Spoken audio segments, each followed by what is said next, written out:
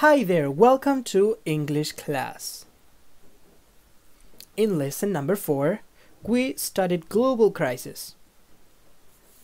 We discussed how the coronavirus pandemic is related to globalization and how it has affected our lives.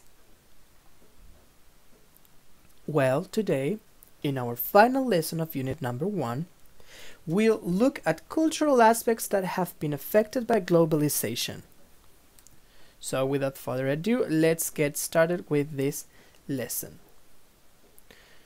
Please write the date. Today is June 19th, and also the name of the lesson, which is Cultural Globalization. Must have. These are the materials we need for this lesson. Go look for them before we start. We're going to use the Google Drive folder where you can find the instructions, your notebook, and of course a dictionary if you need help to understand certain things. Objective. Well, today we are going to recognize the effects of globalization on cultural identity. So take notes of the objective and take notes from now on of everything that I'm going to say and everything that I'm going to show.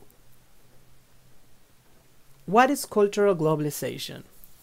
Well, I'm sure you have watched a foreign movie before, right? You may have noticed that every place has some things that are the same in your hometown, such as restaurants like McDonald's or cafeterias like Starbucks.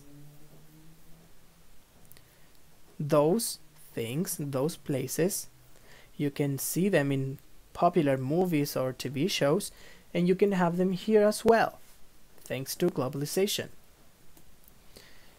Or beverages like Coke or Pepsi being sold in a local shop. You can see Pepsi and Coke everywhere, so it's a clear manifestation of cultural globalization. So, cultural globalization is basically the process by which one culture's experiences, values, and ideas are disseminated throughout the world through various means. Which are these means? Internet and telecommunications in general. So remember to write this down in your notebook. Examples of cultural globalization. Well, cultural globalization involves the spread of business ideas, food, arts, language, and celebrations. Let's look at these aspects separately. So here we're going to start with globalization of food. Nowadays, we have access to a variety of dishes from other cultures. For example, we can have sushi for lunch and then pizza for dinner. Both meals coming from two different cultures that are now a part of our diet.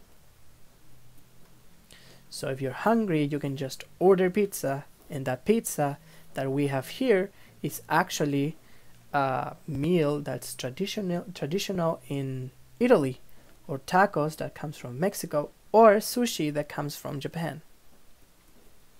Cultural globalization of businesses. Some businesses ideas from other places have been brought to our culture because of the successful results in other countries. For example, yoga studio yoga is a practice that started in other country, not here in Chile.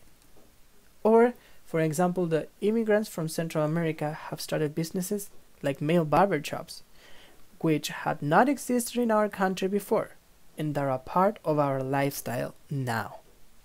So I've seen a lot of these, and I had never seen them before.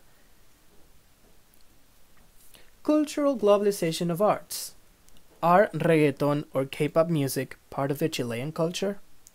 The answer is no, but they are integrating by us consuming and recreating their form of art. And cultural globalization of languages. There are many words from other languages that Chileans are adopting into their vocabulary due to globalization. Words like okay, that we use every day all the time and comes from English. Words like heavy, when something is heavy. Kawaii, that comes from Japan. Déjà vu from France. And birra from Italy. Cultural globalization of celebration. We also have started to adopt and participate in celebrations that have origins in other cultures. For example, Halloween, which is like very, very, very common here right now. And baby showers, that they didn't exist when I was little, for instance, now. And now everyone that is having a baby has to have a baby shower. And also I added the Buddhist religion, because it's something that it's taking a lot of attention here, and it didn't exist before.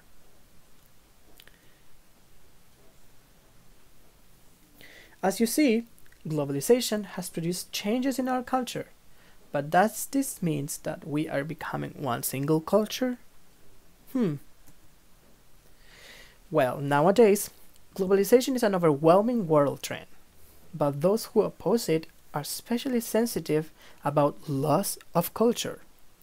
They view globalization as a homogenization.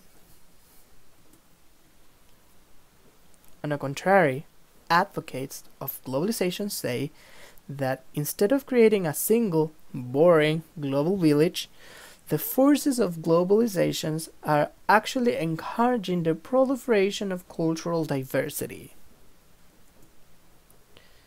What do you think? Do you have any thoughts?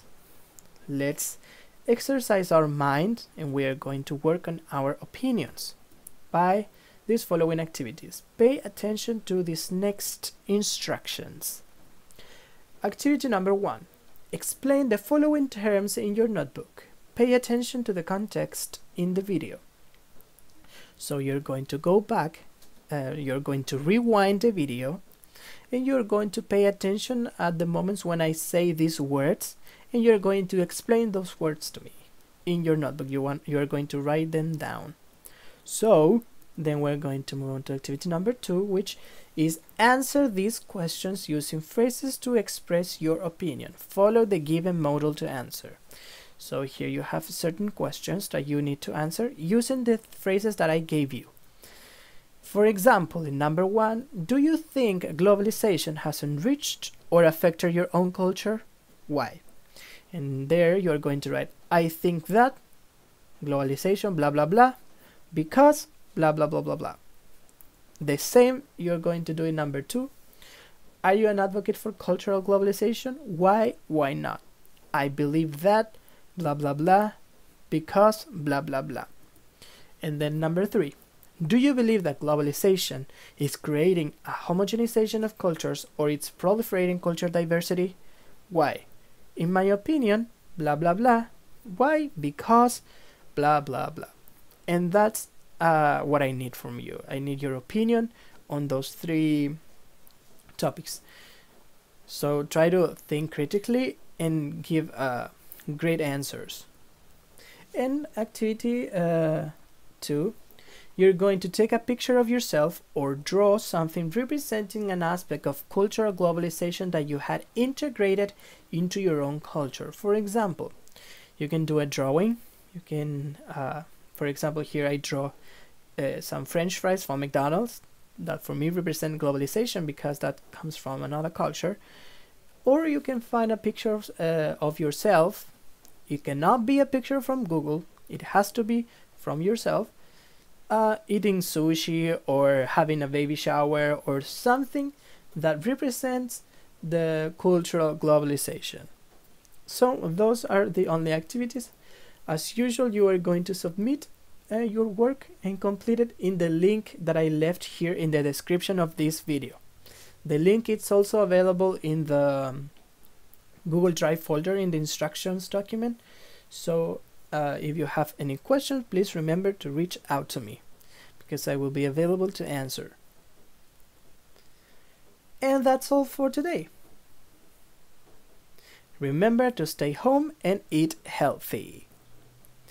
See you next Friday. Bye.